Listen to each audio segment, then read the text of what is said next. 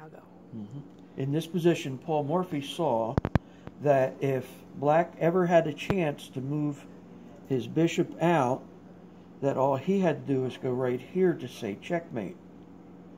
But black, of course, isn't going to do that. Black had to find something else to do. However, in this position, it is white's move, not black's. And so if white came down to take that and say check, black would simply remove the white rook. The pawn would take, the king would take the remaining white pawn, and now he would escort his pawn down to g8, the bottom of the board, so he could promote it to a queen, and black would win with a king, a queen, against the lone white king. And Paul Morphy didn't want to lose. So I'm going to set the position back up, and let's see what did Paul Morphy do in this position.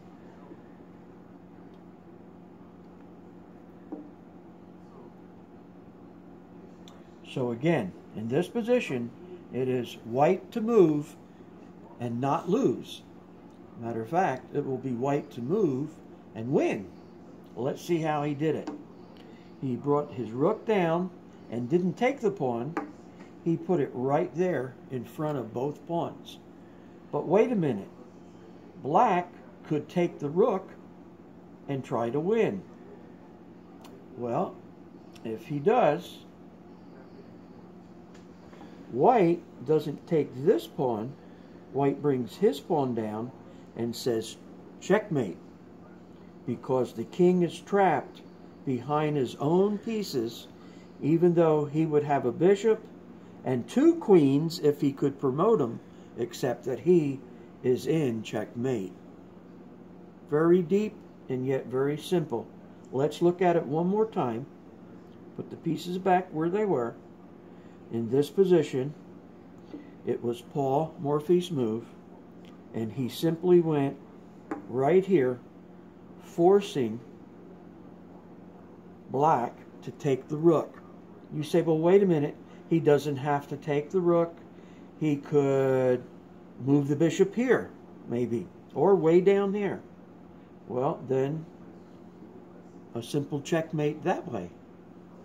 So whether black takes the rook and is checkmated, or if he tries to do something else, he still gets checkmated. So the sacrifice of the rook is what Paul Morphy's goal was, in order to not lose, but to actually win by simply sacrificing the rook and getting the checkmate. What a brilliant player. Thank you.